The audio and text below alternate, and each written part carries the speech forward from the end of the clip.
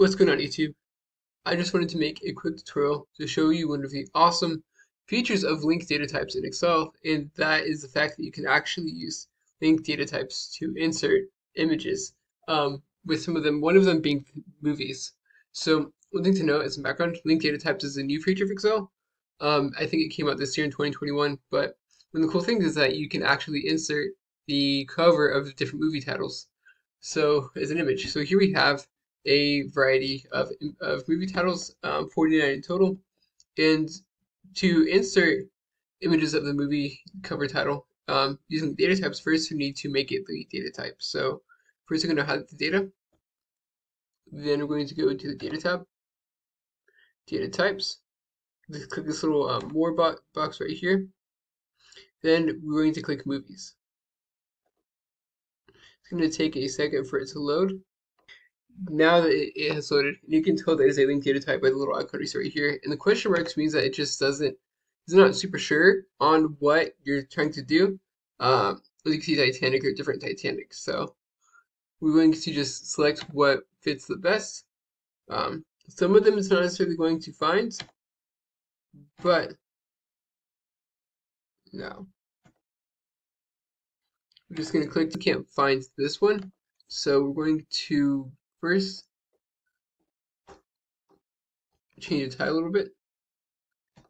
Let's see if that will find something. And if for some reason they can't find it, it's a little bit and one thing you do is you can kind of like do searches and try to find something. So like find everything. For the purpose of this, I'm going to just delete it and move it up. Because I just kind of want to show you I can use this to insert an image. But I could have continued to search and search until I would have found a movie title for this. So to insert an image, what we're going to do is going to click this little box right here, enter data. And as you can see, there's a lot of different pieces of data we can insert, such as cast and roles, company, director, genre, image, language, producer, production budget, rating, advisory, release date, title, US total box office receipts, Wolfram data type, writer, just more. And for this situation, we're going to insert image. And we're going to want to make these a little bit taller. So Alt H-O-H for the height, call it 30. And then kind of a better illustration, 100. So as you can see, here we have images of the different titles, which I think is really, really cool.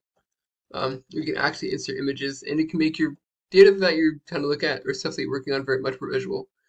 So we can also, for example, insert right here what was the international total box office receipts.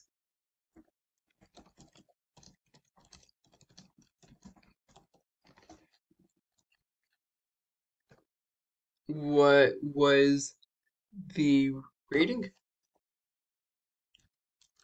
And then you can also insert what was the total US box office receipts. So this is interesting because you can look at the rating.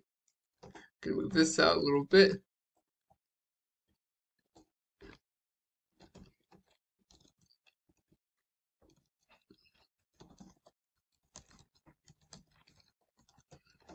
Kind of as a note, but you can then kind of compare.